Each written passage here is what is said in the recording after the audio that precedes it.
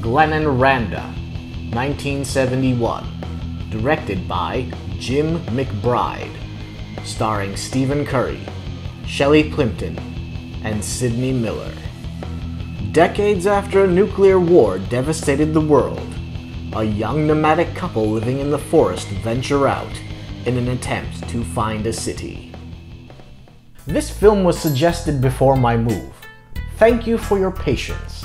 There is male nudity within the first 20 seconds.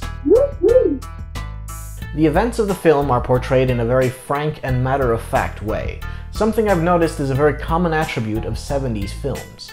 The main characters are phenomenally written and portrayed. They're convincing products of a post-societal collapse. They eat bugs, they catch fish and eat semi-raw meat, they show no knowledge of any societal cues or acceptable behavior, they waste supplies because they have no survival skills whatsoever. The entire film skirts the line between a stage play, a performance art, and an art film. The film was made on an estimated budget of about $300,000, so unfortunately there aren't any substantial post-apocalyptic visuals.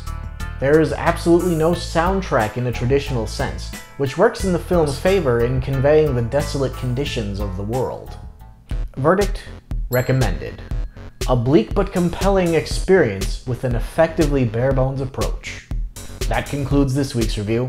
If there's any obscure sci-fi or horror film you'd like to suggest, feel free to leave a comment below.